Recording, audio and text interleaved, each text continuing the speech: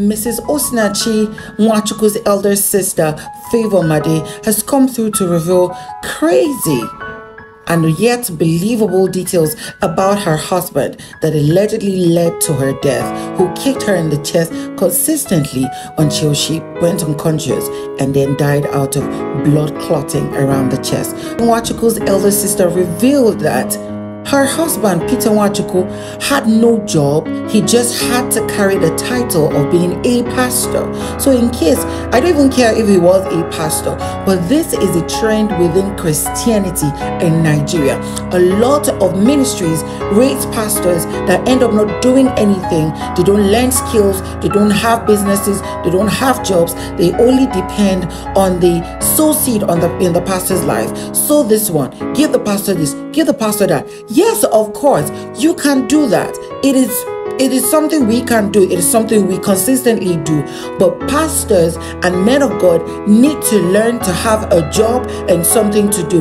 That is why most of them go around taking, building mansions, owning crazy buildings and businesses and private jets, and a lot of their followers are suffering. Of course, many of you will come, oh, why are you bashing pastors? Why would you say what you don't understand or what you don't know? This was revealed by her own elder sister. Look below.